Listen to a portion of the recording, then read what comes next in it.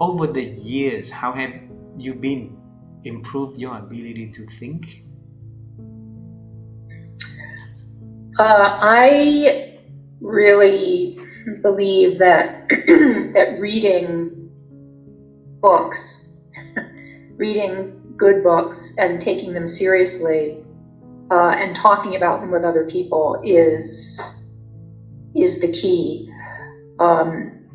The college where my husband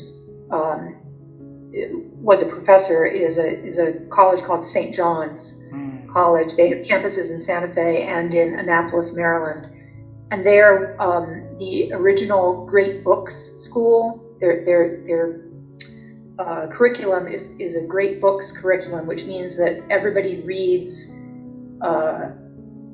actual books, not textbooks, but you start with the Greeks, you start with Homer, and you move on through the Greeks to the Romans to the through the Middle Ages, and reading Thomas Aquinas, and then the Enlightenment, and on. And it's all the undergraduate program is all Western thinkers, obviously, but the key is that you're reading actual books. There's no lecture,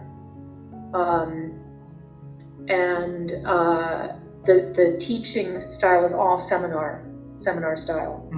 So everybody's reading a book together, and it's led by the professors or tutors, and they lead the dialogue about the book. And I sound like I'm giving an advertisement for St. John's, but really I'm advocating for the reading of great texts, and talking about them with like-minded people as a way to improve not only our ability to think, but our ability to think together.